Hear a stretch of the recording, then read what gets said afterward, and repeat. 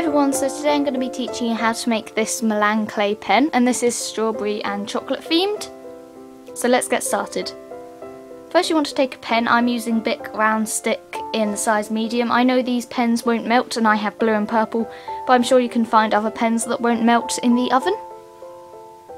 So you just want to take some pliers and you want to grab the end of the pen where the ink is and just kind of twist it, I guess, until the ink comes out. And then you just want to keep that ink for later and make sure you don't spill it. Then you want to take some pink clay, and you will need a lot of it as it is to cover the whole pen. And you just want to roll this into a log.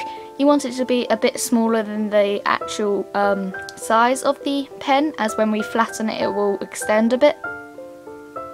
So then you just want to take a clay roller and just roll this sideways so it gets wider, as it will need to be quite wide, and it should be about 1 millimeter to 2 millimeters thick. Then you want to take a blade and just cut round the edges of the clay and make sure it will fit the pen.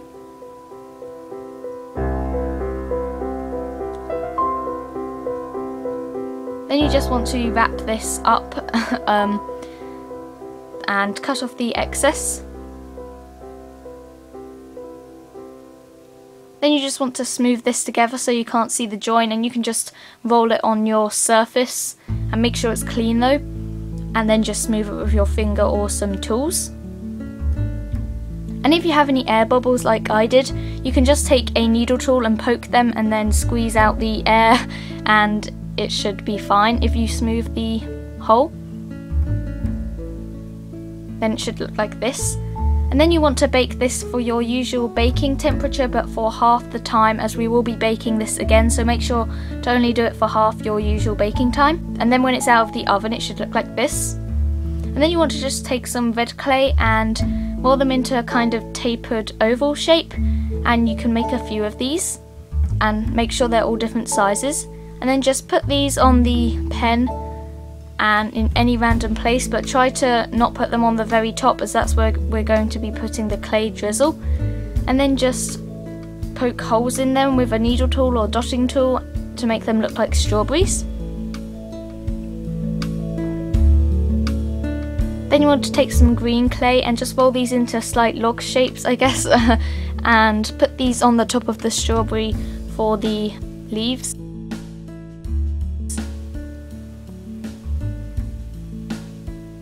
Then you want to take some brown clay and roll this into a log again, and then flatten this, and you want to cut off the edge at a slant so it looks like a chocolate bar.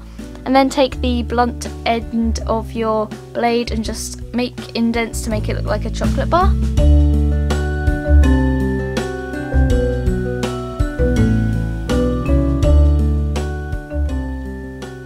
Then you can just make a few of these and then put them wherever you want on the pen, but again, try and ignore the top part, as that's where we're going to be putting the 3D paint.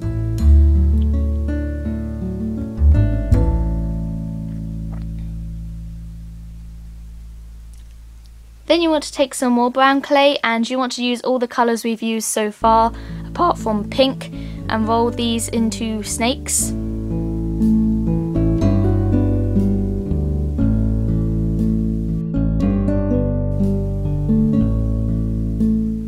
And then just cut off the ends and then roll these together and then twist them so it looks kind of like a candy cane, and then just cut off the excess and then wrap it round the top of the pen. And this is kind of for a border for where the Molang or Molang will go, and cut off the excess so it fits.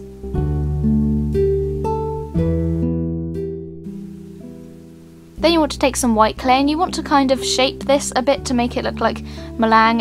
It's kind of, there's just kind of a small, I guess you'd call it a line round the middle. It's kind of hard to explain, but hopefully you can see what I've done.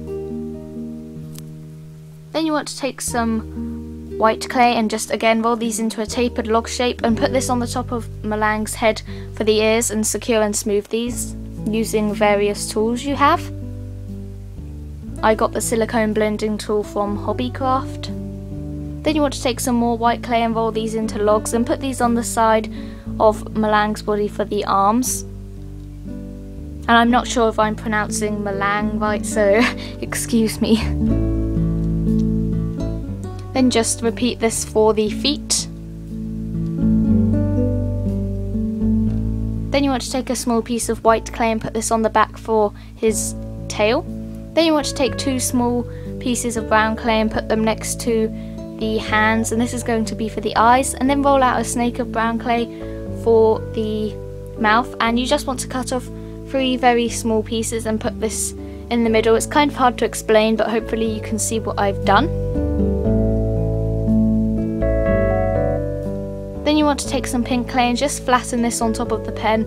I only did this as my Molang was quite small, so you'd be able to see the blue, but you don't have to do this if you don't need to. Then you just want to take some red chalk pastels and shade his cheeks.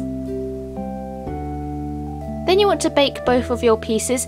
Bake Molang for 30 minutes and bake the pen for 15 minutes, or half your baking time. When they're done, they should look like this.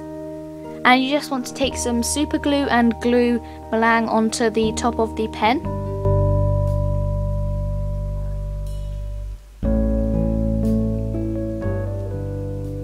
Then you want to take some 3D paint. I'm just using Tulip in the colour brown, and you just want to shake this to make sure there's no lumps or anything.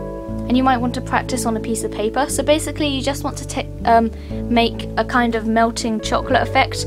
Sorry I didn't film all of this as my memory card ran out of space, but it should look something like this, and it doesn't have to be too neat as it is meant to be melted chocolate.